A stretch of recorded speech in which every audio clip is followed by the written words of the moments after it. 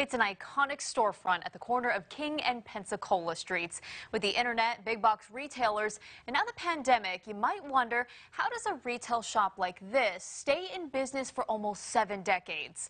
The owner says perseverance and good customer service. The Vacuum Cleaner Center is tonight's Hardworking Hawaii.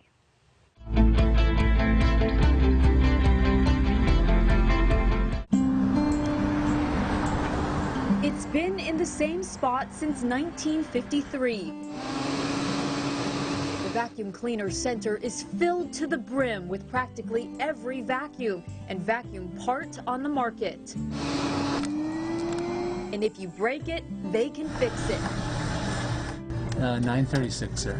Barry Schneider is Hawaii's king of vacuum cleaners. He took over the crown from his dad, Norman, who started the family business. A real hard worker, and in fact, when he was first here, before he got married, he roomed with some other young men up on Round Top, and they called him Spook because he was always out working and, hardly ever home.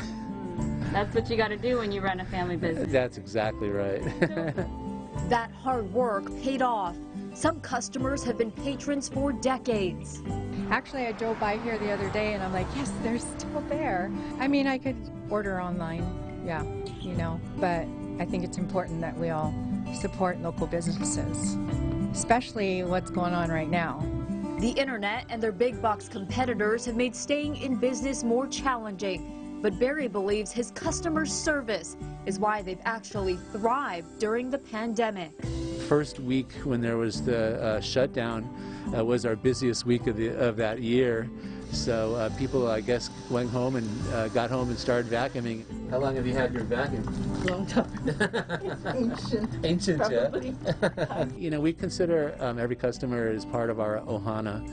And our success has to do with, first of all, diversification, dealing with all brands, and no matter what your needs are. Barry says not all vacuums are created equal. You really get what you pay for. His favorite is this filter queen. It can even suck up this heavy metal bolt.